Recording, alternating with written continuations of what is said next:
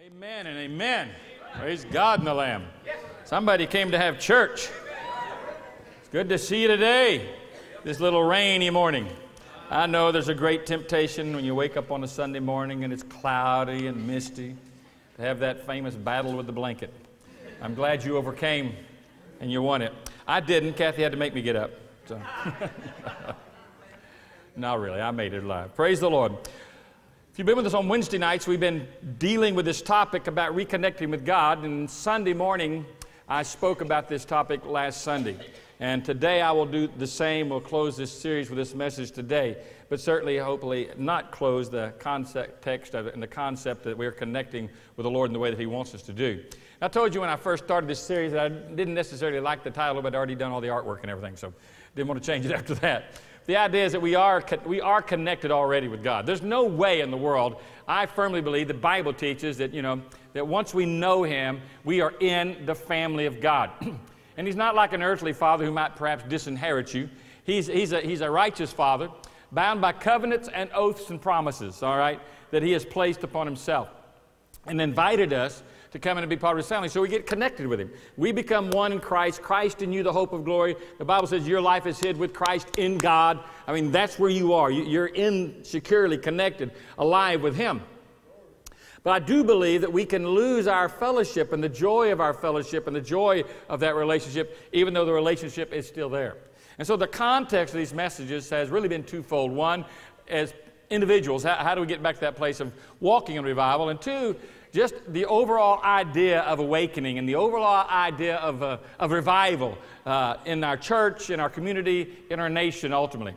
That God would move in such a way as He's done in years past, where we've seen great moves of God, great moves of the Spirit of God through the Great Awakenings, the First Awakening, the awakening of the 1800s, 1700s, even as lately as the 70s when we saw a real move of the Spirit of God through the Jesus movement.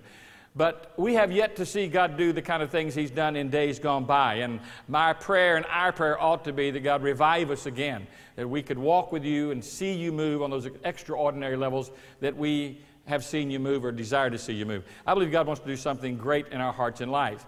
We've been taking this message through almost like a series and a process of the way God works and the way God moves in our life. And I want to continue with that as we dealt with, for the last couple of weeks, and from Wednesday night into Sunday morning, we dealt with this issue of humility and honesty and then repentance.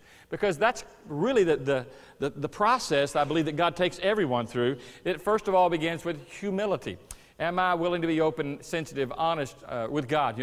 Can I get to the point where I just realize how unable and incapable I am on my own to do anything for the glory of God, that I need God. I can't overcome in this life. I can't have victory in this life. I can't do what I need to do in this life. I can't even be a good pastor, a good husband, a good father without God. And we get back to that place of our total dependence where we realize I need God. But it just doesn't come with a revelation that I need God. Because a lot of people come to that place, amen, well, I need God. But then they don't do much about it. So that brings us to that next step in the process of honesty. Jesus said, if you worship Me, you will worship Me in spirit and in truth.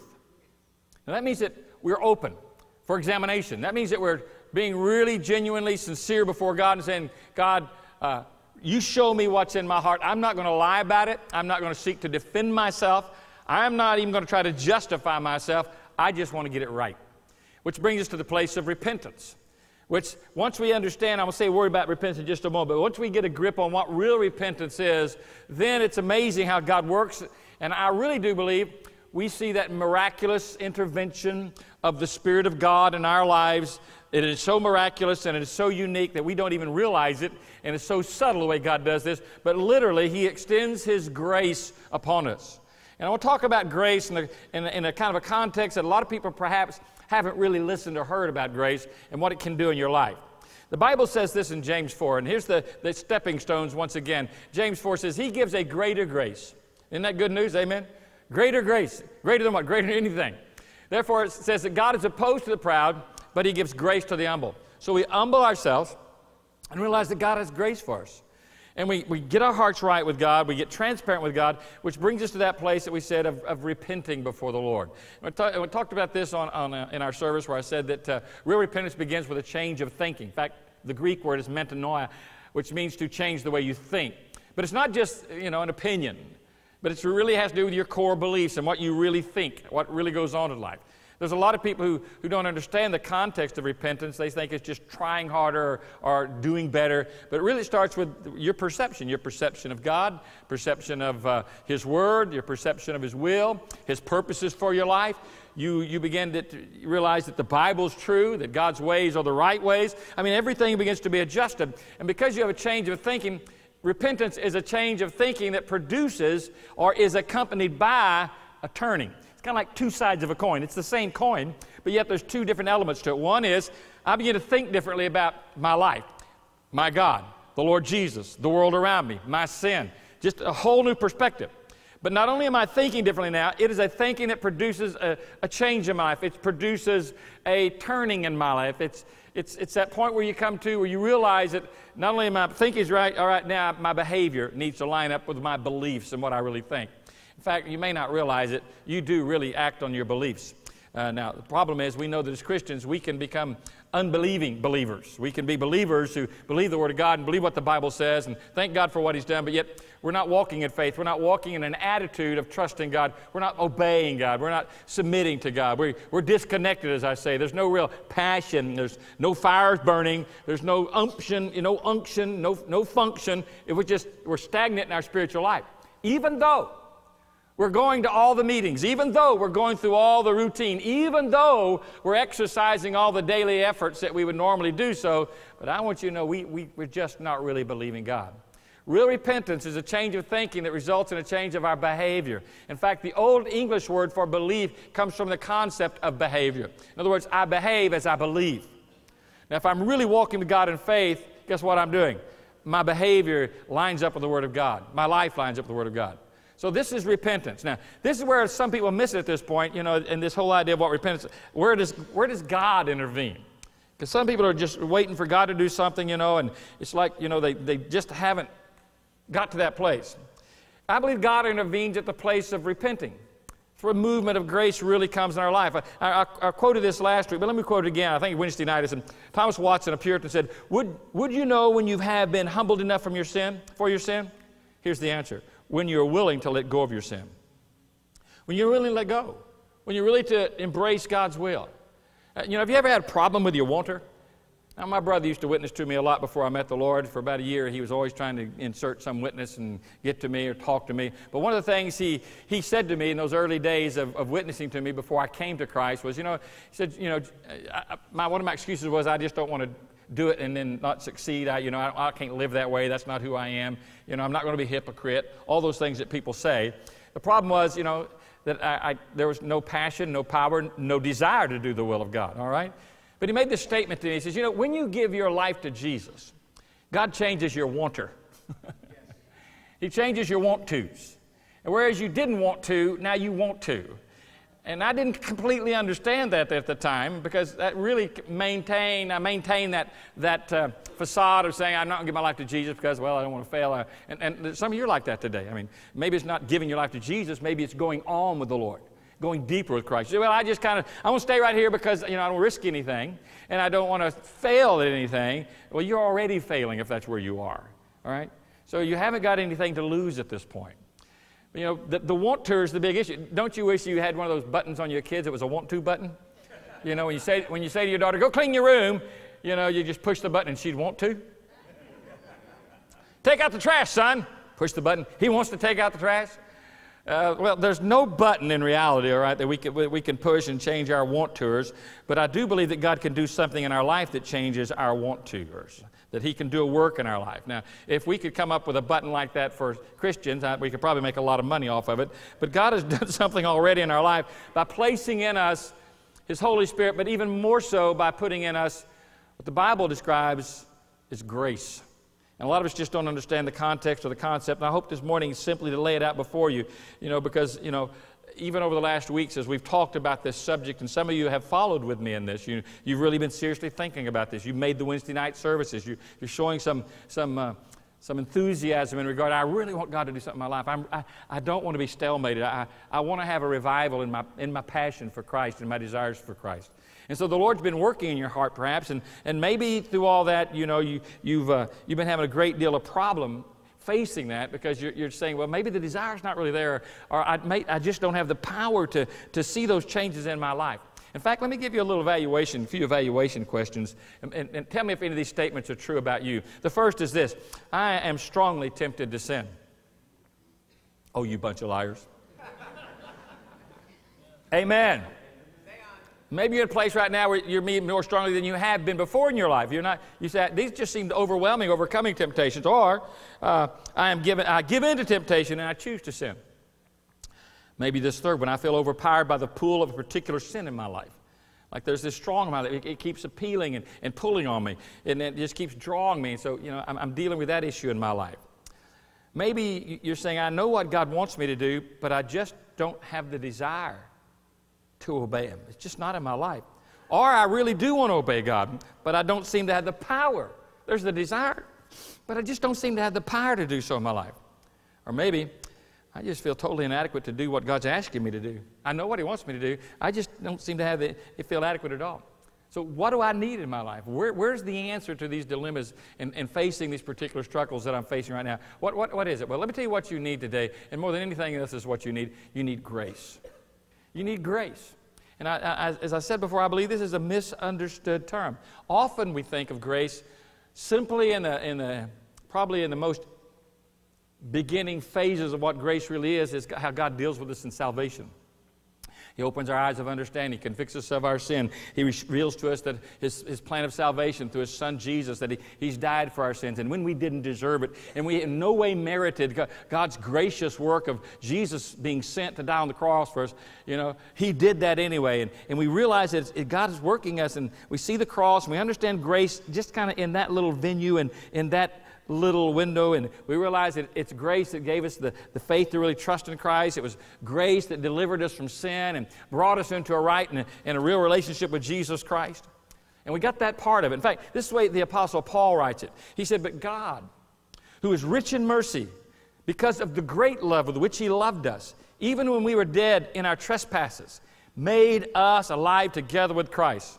By grace you've been saved, and raised up with Him, and seated us with Him in the heavenly places in Christ Jesus, so that in the coming ages that He might show the immeasurable riches of His grace and kindness towards us in Christ Jesus. For by grace you've been saved through faith.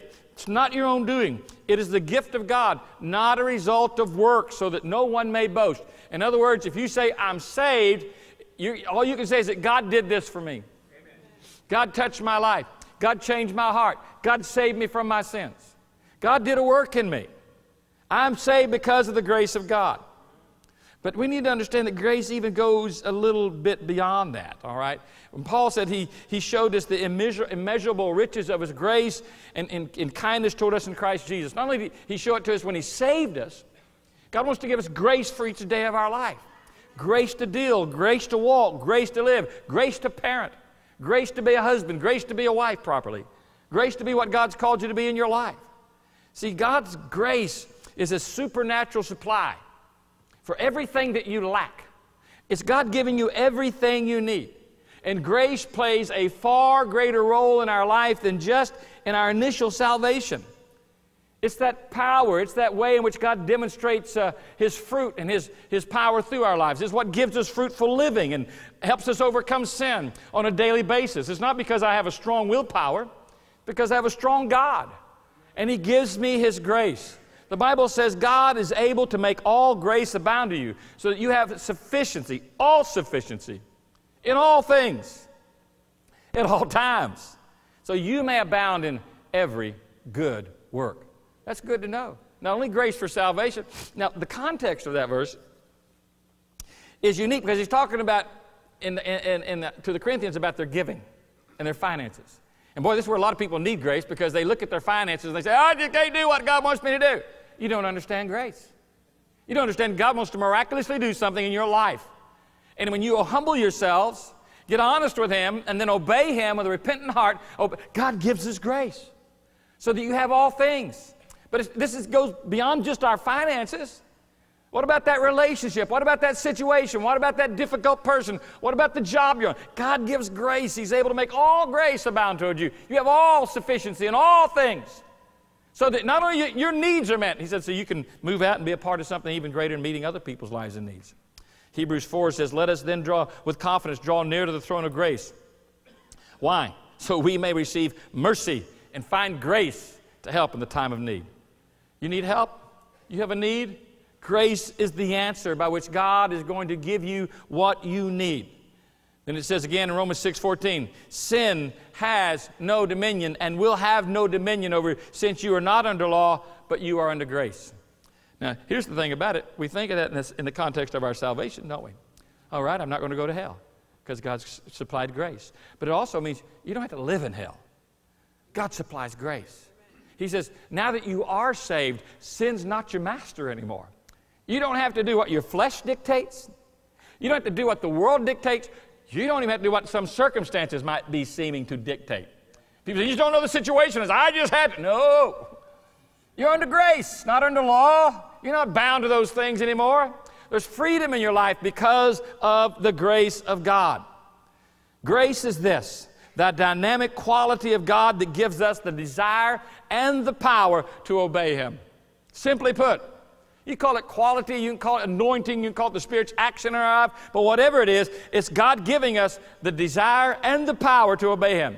So if you're sitting there today and you're realizing you're not where God wants you to be, and you're starting to experience this desire, that's God starting to work in you. And as much as God is faithful like that, to give you this desire to do His will, He also wants to give you the power to obey Him. So you need grace. How's it work? I mean, how does it all come together? We'll start the very simplest principle one. What does God want for your life? What's God's purpose for your life? Well, God's purpose for my life is to conform me to the image of His Son, to restore me back to the original design, all right? The designer's specifications, to make us like Christ, so that we can walk with God and know God in His fullness, so we can experience God in His will and His purpose, so we can have fellowship with God. In fact, the word Christian means little Christ. And the work of God in our life is a grace work, and it's His Spirit through His church, through His Word, rebuilding us in His image, applying all these elements of the Holy Spirit's work in our life to make us more like Jesus, preparing us for the kingdom ahead of us. That's grace. God's grace working in you. And by the way, God is more committed to that task than we are. God desires that for your life. As much as any of us would sit here to say, you know, I really want God to work in my life, and people come to pastor and say, Pastor, I just don't know things. I just want God to do something. I don't know what. Hey, God wants it more than you want it. Here's your verse to claim, believe, receive, walk, and stand on. I am sure of this, that He who began a good work in you will bring it to completion at the day of Jesus Christ. God's going to fulfill it completely one day, but He's in the process of bringing you to that place in your life right now. And sometimes it takes a long time for some of us, amen? But I praise God because He is a merciful God, that He is a patient God, and He has this intentional work that He's doing in me. If this issue of me becoming like Christ were left totally up to me, I would not get there, nor would you. It's like the song we shared on Wednesday night about the man, Mr. Robinson, who wrote the song here, Lord, I'm prone to wander, the old hymn. Here's my heart, oh, take and seal it. Seal it for thy courts above. Why? Because, Lord, I'm prone to wander. So God in His grace is committed to us to make us like His Son. That's step one. The second thing of this is, what is God's procedure for fulfilling His purpose, for making us like Christ Jesus? How does He plan to reverse this cycle of sin in my life, because I'm headed the wrong direction, turn me around, and begin to create in me a new heart and make me into His very image? How does He plan ultimately to, the bottom line, I guess the simplest term would be, make me godly, to make me like Christ, to make me like God? Where does that come from? Now, wouldn't you agree that if every time you were confronted with a choice, and we're always confronted by lots of choices, that you just responded by listening to the Lord, hearing what He says, obeying Him from your heart, wouldn't you really believe in that kind of situation, if that's what you did in every situation, that you would become more like Christ? Am I right?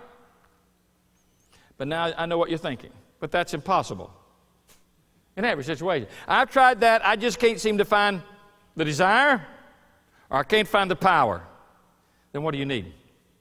What supplies you with desire? What supplies you with the power to obey God in your life? It's grace.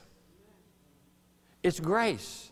God brings grace. You say, well, how do I get a hold of that grace in my own life? How do I experience that grace in my own life? Well, God described really only one primary way to receive grace. And the formula, if you want to put it that way, or the recipe or the process for that, is found more than once, 2, 3 times in Scripture. It's found over and over again. This principle is repeated, where it says that God gives grace to the who? To the humble. God gives grace to the humble. It kind of starts like this. You've got this where if responses come in our life, if I don't choose to do what God wants, I choose to do what I want. And if I'm living my life like that, then I'm living in pride. All right? Pride is in my heart. Pride means I can do this, I can handle this, I'll do it. And a lot of people approach their Christian life like that. They think that they can do it, they can handle it. That you watch God, I prove I love you, I'm going to show you I love you. But we hit these responses in pride. Now, if I choose to live by pride, guess what I'm not going to get? I'm not going to get grace. I'm not going to have that continuing passion, the desire, or the power to do God's will. And some of you are approaching your daily life, and although there's not this arrogance that you see on your part, there's still this I can do this mentality. I'll go to God when I need Him. You need Him all the time. I know I'll go to God when He gets rough. No, it's rough already. You just don't see it. The Bible says, Jesus said, for without me you can do nothing.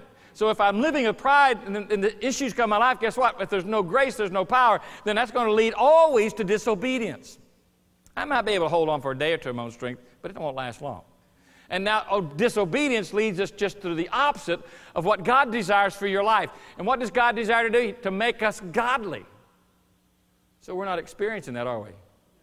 Because the pride is in our heart and pride's in our life. So what do we need? Grace. God's procedure for making us like Christ, for working this way in our life, is always grace. And the pathway to godliness is obedience, all right? But God resists the proud. So He gives grace to the humble. So if I'm going to get to that point of godly, how do I get past that disobedience point? I got to humble myself first. I start with humility. You begin the day with humility. You begin each situation with humility. That God, you're in charge here. And I'm not going to preach this sermon again. We preached it on Wednesday night. But I want you to know the whole issue of humility gets down to you saying, I am absolutely aware of the fact that I can't deal with this by myself and I can't handle this life by myself. I need God. And I am going to lean everything upon Him, and I'm going to trust in Him, and I'm going to believe Him for whatever it is I'm facing in my life right now. And so we have the circumstances of life. We have the issues of life. We have the problems in life. So if I approach them in pride, it leads to disobedience, leads to ungodliness, because I have no power and or desire to do what God wants. And these things, they're always bombarding our life. Complex situations, complex people, complex trials, difficulties, recessions. I mean, just everywhere around us, there's things that, should be, hopefully, introducing us to really how incapable we are without God, that we need the Lord. So what do? We humble ourselves before God. And then, guess what? Here comes grace. Just as I said, that the response of pride leads to no grace, no power, no desire, leads to disobedience, leads ultimately to an ungodly life. Let's start on the other side. I want to be godly. All right? That's God's goal for my life. I need to embrace that goal for my life. If anything you could say about the Apostle Paul, this was the goal that he embraced for his life, to be like Christ, right? So therefore, if I need to be godly, there's going to have to be obedience in my life, because at every turn of obedience, there's this shaping and this fashioning of making me more like Christ. But if I'm going to be obedient, I need something more than just me.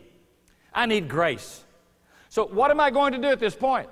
Then I'm going to have to humble myself before God. And I'm really going to have to take hold of Him and say, listen, I can't go further without you. I can't live this life without you. I know what I can do in my own strength, my own power. This is not working. And I'm going to get honest with you, and I'm going to embrace you fully and say, I need God in my life. So humility has to be a part of your Christian walk in life. And if there's no humility, if you still think you've got what it takes, then you've got a long road to hoe, and you're going to find some difficult paths and difficult journey in front of you to get you to the place. Because, folks, we can either humble ourselves or God can humble us. And let me say this. Humility is easier than humiliation. Amen. I would suggest that if you're serious about your walk with God, You get honest. You get that place where you talk about being transparent, being humble, and then being dependent upon God for what He wants to give you. This simple diagram just shows you that you see that the circumstances and the situations of your life, you can meet them in the grace of God. And you can have the power and the desire to do what's right in those situations. Only and by and through and because of the grace of God. You need the grace of God. But it starts with honesty and humility, does it not? Let me see what the Apostle Paul, in fact, Apostle Paul is making a statement out here, all the difficulties in his life, what it led to in his life was humility. He said, because of the surpassing greatness of the revelations, in other words, he's had all these tremendous visions and revelations and being caught up in the heavens by God. God has spoken to him. He said, there's a tendency here for exalting myself. So God says, let me give you a thorn in your flesh, a messenger of Satan to torment you. I said, great. Why? To keep me from exalting myself. And he said to me, my grace, he said, I sought the Lord 3 times to implore him that he take this, that it might leave me. And he said to me, my grace is sufficient for you, for power is perfected in weakness. Say that with me. Power is perfected in weakness. Let's say it again. Power is perfected in weakness. So we make great candidates for God's power, don't we? If His power is perfected in weakness, and this is where Apostle Paul said, I have some problems. There's some issues. There's some thorns. And these things are the very things that bring me to the place to realize I really am dependent. So, hey, why should I gripe about these things? In fact, I'd rather boast about my weaknesses that the power of Christ may dwell in me. God says, my power is sufficient for me. Therefore, I am well content with weakness and with insults, with distresses, with persecutions, with difficulties. Let me say those again. Weaknesses, insults, distress, persecutions, difficulties. Anybody have any of those? How many have all 5? Yes, we do, in a lot of different ways. And Paul's saying, listen, I'm content. He didn't say he's overjoyed, did he? But he said, I've accepted these things in my life because I'm going to approach them by the grace of God. And these are the very things that will show me that will literally nail me to the floor to get me to trust God. Hold my feet to the fire, so to say, that I'll believe God. Because when I'm weak, then I am strong. And so much of the time, we resist that, don't we? We struggle with that. And by the way, he says, you know, this thorn, the word for thorn in the Greek language is not like a sliver or splinter. All right? Literally described is a word to describe a tent stake, a big thing. Paul knew that the most extreme circumstances, in fact, the more extreme the circumstance was, the more he would realize his need, and the greater the need in realizing it, then the greater the demonstration of God's beautiful grace towards him. The greater need for humility brought about a greater grace he received.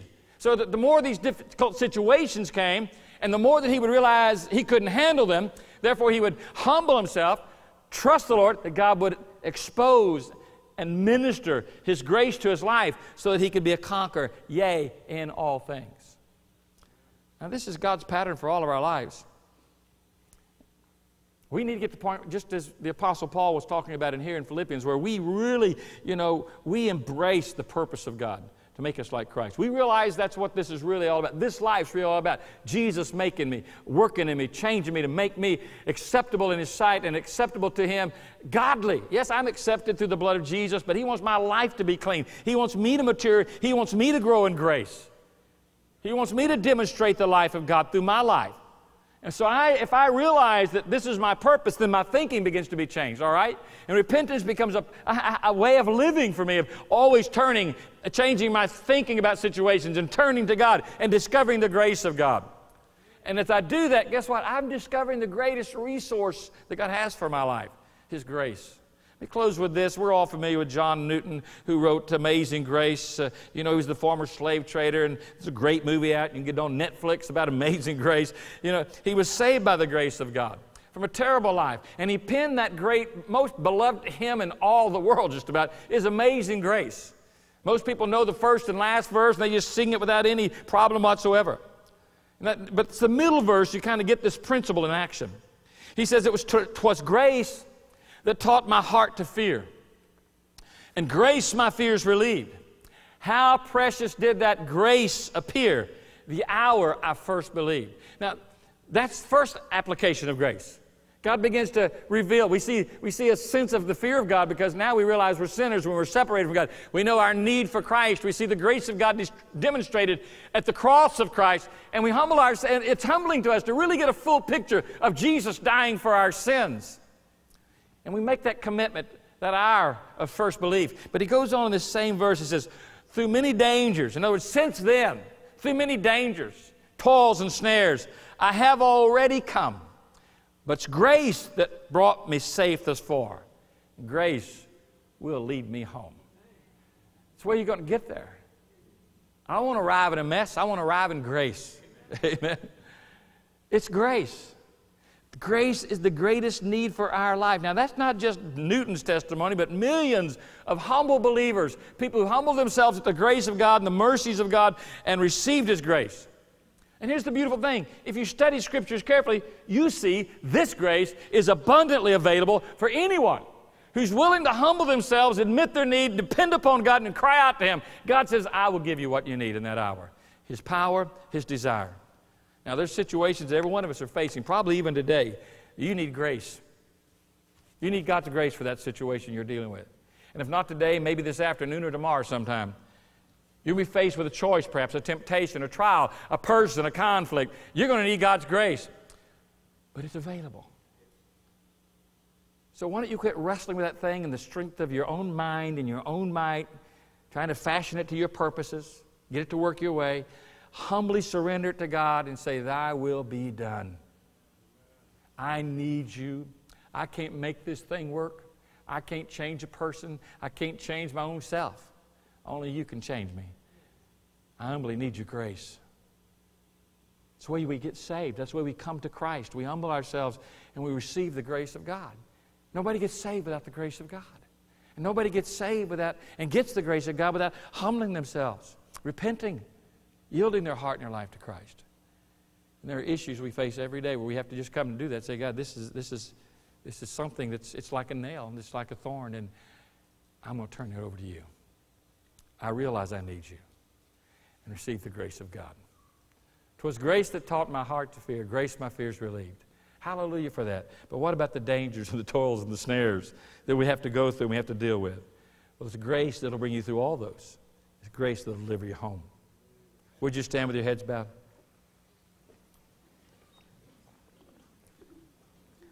Father, your grace is marvelous.